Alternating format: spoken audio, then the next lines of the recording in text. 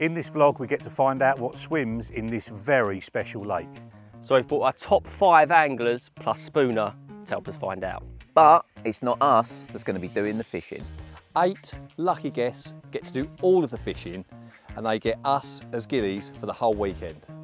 Between us, hopefully, we can discover the lake's biggest resident. But before we get started, who are the lucky guests and where are we fishing? The 8 winners are made up from a mixture of 3 of the highest bidders and then 5 lucky winners from the U-Wing competition. I run U-Wing competitions based in Sheffield. The charity side of things is brilliant for us. We've done a lot of charity. We've done some with Spooner before and Dovey. We've only done 450 to 500,000 pounds in prizes, and we've actually done probably 116 charity now as well. We've always got a charity competition on as well. I've just come to make sure all of the winners arrive. I think they've slept for a couple of days. They are all so excited. I've spoken to them all on the phone and they get the chance to fish this very special lake on the Baston complex. It's flown completely under the radar up till now. This lake was drained down 2 years ago. All the snags were taken out. We took 300 fish out and put only 120 special ones back in. They've been fed for 2 years and not fished for. It's amazing. I've only been fishing for 3 months, started in sort of back end of May. I started watching Monster Carp when that first came out. I've always watched it every season, and then sort of the last season I thought I'm gonna go fishing next year, and I did. I just got started, just got into it. So to come and actually learn from the guys whose videos I've watched to learn how to fish is just invaluable, really. Very, very excited. I did not sleep last night, one little bit.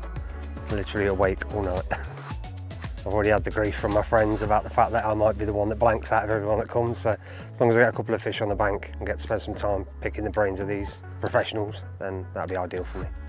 The fish, I believe, start at £20, so as long as I catch one, it's a new PB for me.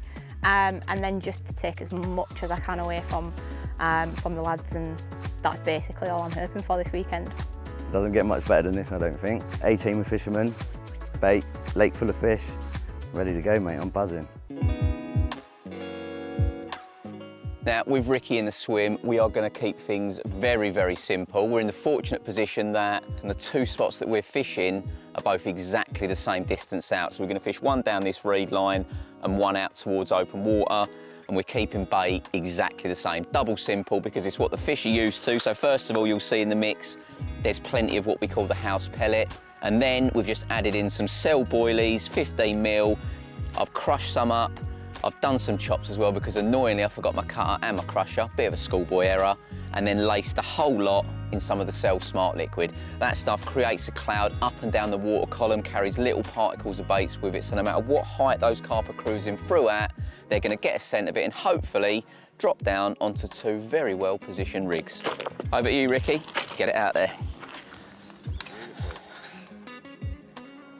Right then, a little look at the rig that we're starting with round here. Some of the competition winners have gone out with their own presentations, the ones that are confident and more experienced. However, Emily is just starting out. She's only been fishing a few times, and because of that, obviously I've put her on what I feel most confident in, which is the combi multi-rig, a barbless size 6 wide gape and a little rubber kicker, and the hook bait is a little 15 mil essential cell wafter. If she can't catch on this, I don't know what I'll do next. While Darrell's over there talking all things riggy, we decided to get fishing straight away. And that is the result. A lovely, lovely fully scaled in the net. Just getting the rig back out, a few more spots of bait, and then we'll show you.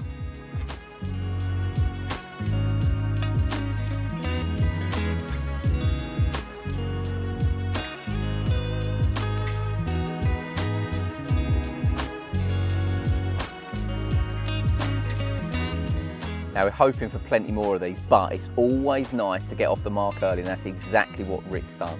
A mega fully, just under 18 pound on one of his confidence rigs, if you like, a noodle rig with a little Mark 1 bottom bait tipped with a little bit of fake corn, and that is a cracking result.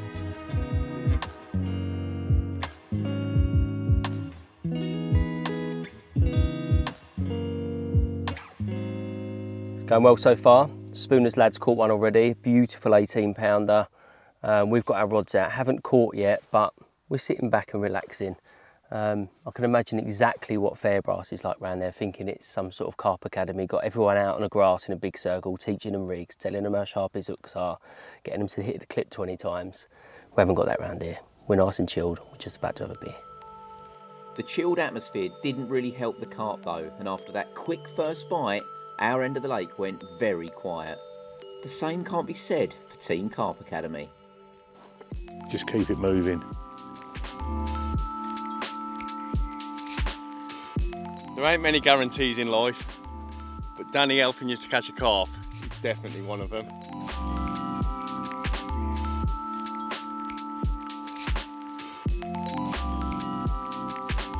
Oh! Oh! Oh, it's come off. Oh no.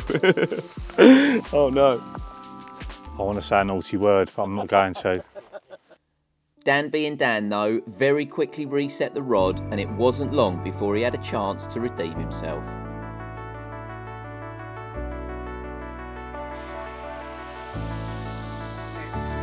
Well done, mate. Well done. Thank you. Cheers, Dan. Well done, mate.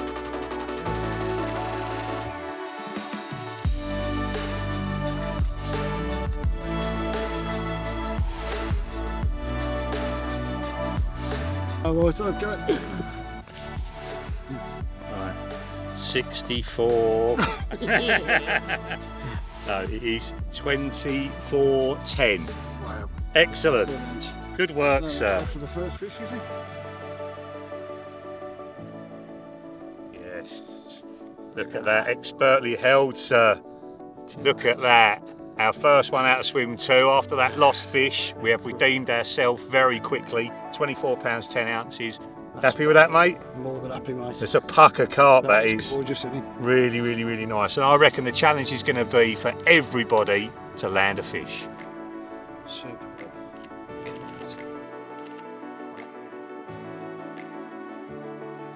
So Dan has set a hell of a challenge for everybody to catch. And he started pretty well. There's been a few fish out, a few fish lost. Let's see what happens tonight. See you in the morning. Barley!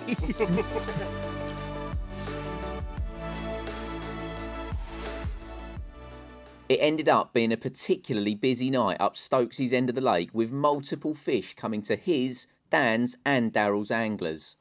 One of the pools managed a mega common just on dark, and Stokes' lad had a mega linear not long into darkness. Then, when first light broke, there were a few slings in the edge.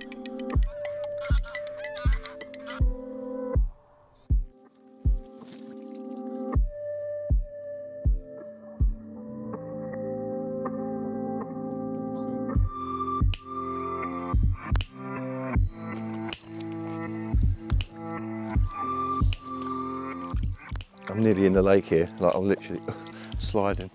There.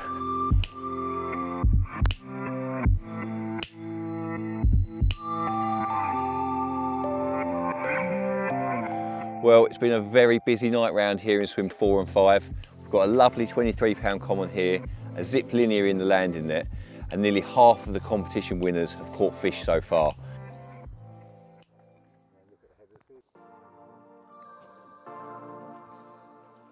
Okay. And there we have it, Paul's first one of the session. A really, really nicely scaled 18 pounder. Really good for him to get off the mark. And the other Paul in the swim next door has caught 2 as well overnight. So it's been a busy old night in this part of the lake. Let's go and have a look at the other ones. Look at that, another lake record for Paul, 27 pounds 2 ounces. What a carp that is. That's one of 2 fish last night. And obviously Paul next door has caught as well. They're both catching on the same rig. So when we've done some pictures of this one and got him back, we're going to show you the all-important technology.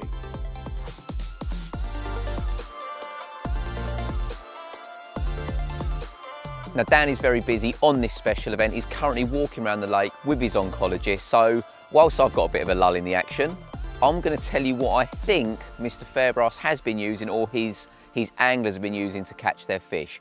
I'm going to say that it's a spinner rig, probably with a long shank X.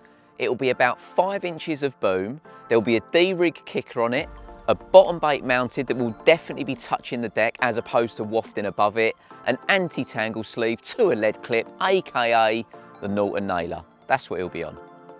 Wrong again, Spoons. It was actually a Y-gape X, not a long shank, mainly because those beak points hold on better in the weed.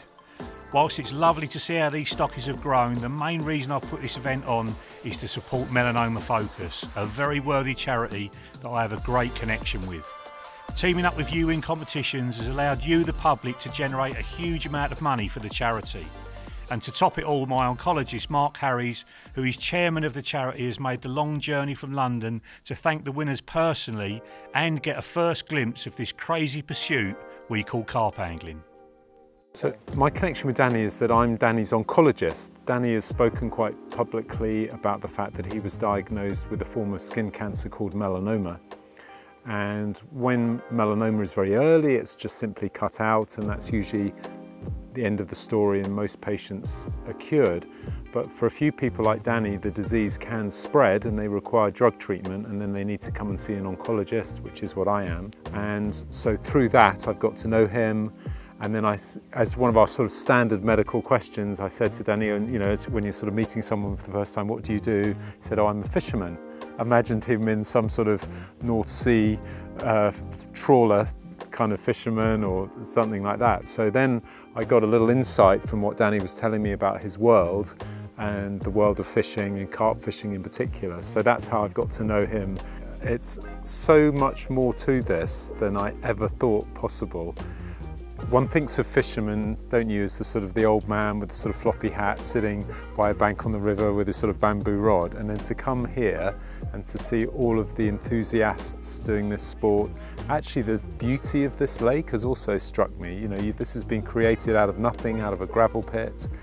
And then the technical element of what's going on and how hard it is. You know, one assumes you just throw the rod in and the fish bites, but to see the complexity, the skill, the experience going on, yeah, I'm quite astounded actually.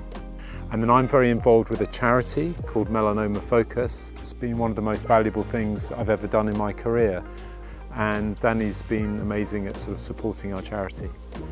We support patients who have a diagnosis of melanoma, we support their families, and we also do research against this disease to try and find better treatments and prevention against melanoma, and we do a lot of education for people involved in the field.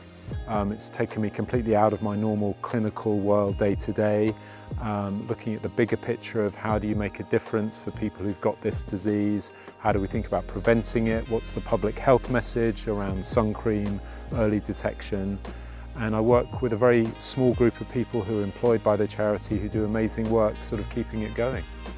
So it's been a great experience for me. The position of Danny's melanoma on his arm where it first arose, almost certainly arose, it was caused by some form of sun exposure that he received probably many years before the actual tumour arose on his arm. And what we think the cause of melanoma is excessive sun exposure, particularly when people are quite young.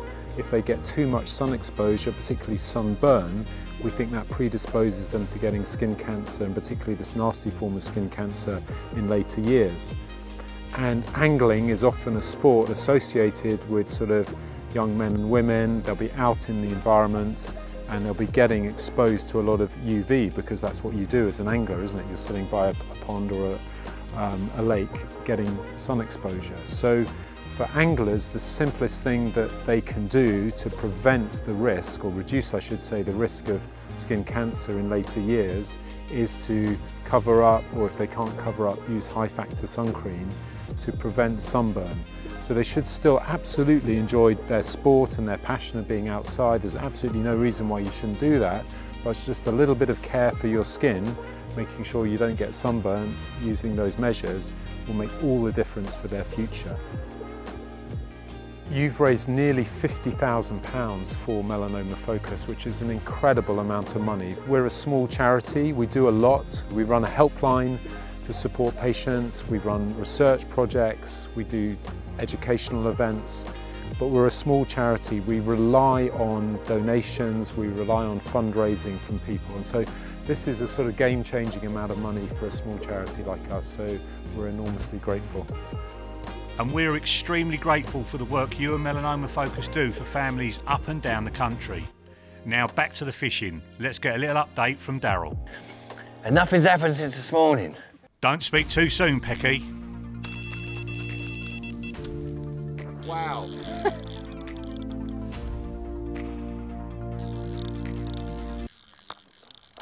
I'm like a shitting dog.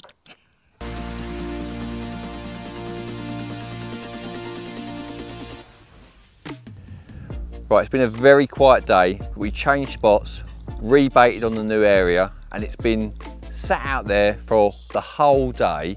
We're literally just about to wind in to go for dinner, having a big social in our swim, and suddenly the rod has absolutely bust off and it's gone on a massive run, kited all the way around to the left, and everyone is now standing here.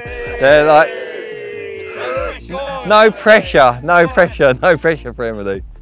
I think I should go out there. Right, don't pull too hard yet.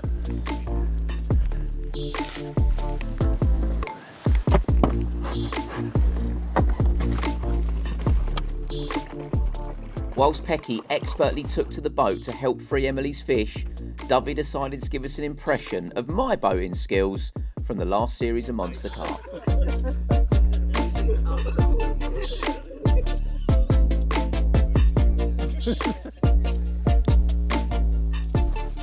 Right, it's kiting left, isn't it? Shall I walk what I that would way? do, no, walk round the back this way. Walk round the back this way, that's it.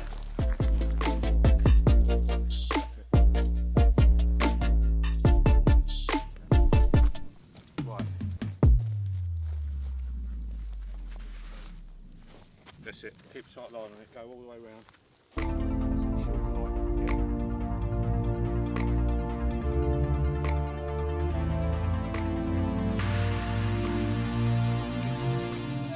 Yes! Yes in there! Yes! Oh my god! Start of the show! Start. Right. Well, that fish is called Ems, isn't it? That's called Ems, 1,000,000%. Get that barbed hook out as quickly as you can, Neil. Lovely old rig. Maggot. The tiger nuts fell off, is it?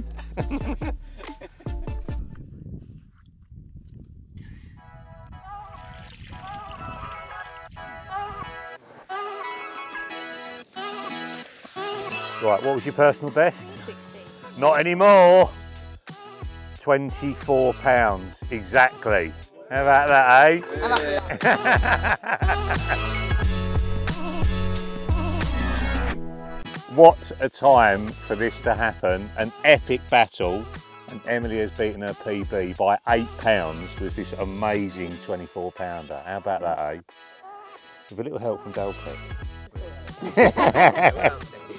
Well done, Pecky. Well done, Pecky. Hey! That could not have happened at a more perfect moment, could it? It couldn't. You couldn't write it.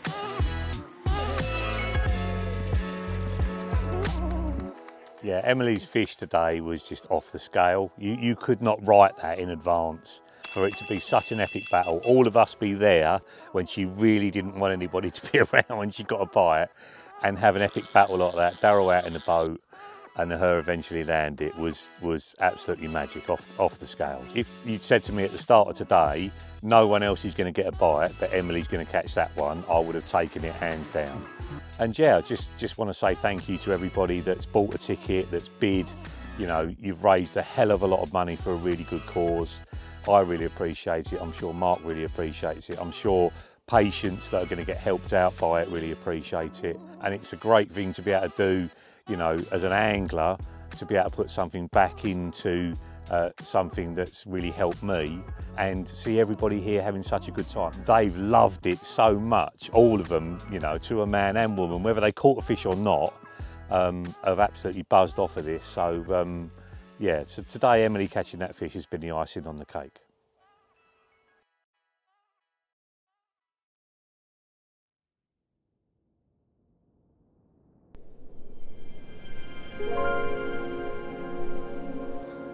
Well, fantastic. Well, it's been absolutely brilliant from start to finish. I've loved every minute of it, like I say, just the whole experience and the knowledge I've learned, you know.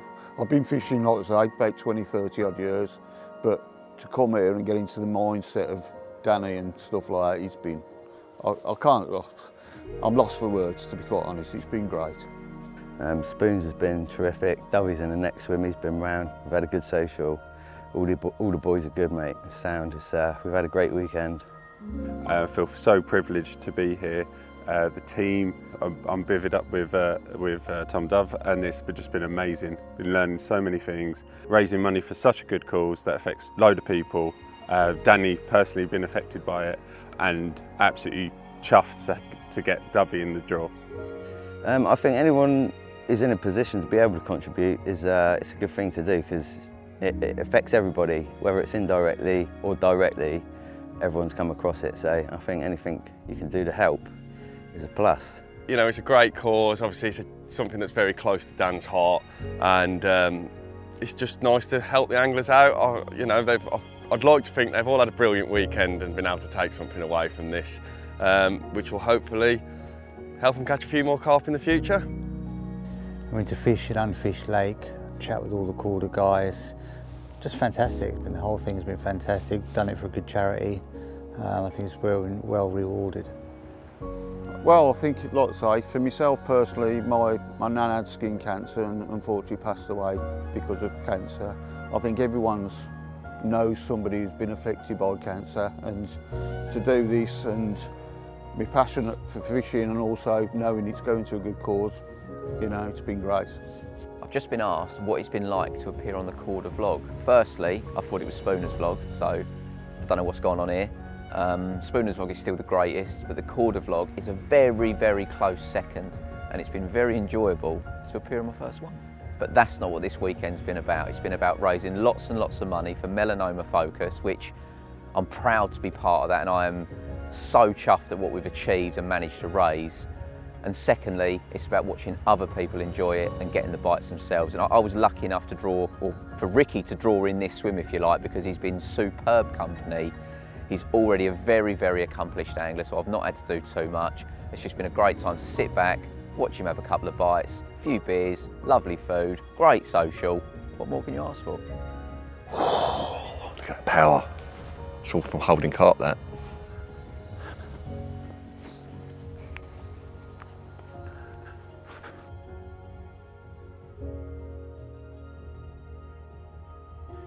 Yeah, man. What a way to finish. With 3 minutes to go before he's going to wind in, Paul has had this lovely 18-pound 12-ounce mirror with a little help from Mr. Spooner, who got wet at a moment's notice. I should get involved with something. I feel like 50% of this is mine. Yeah, it's been an absolutely brilliant event.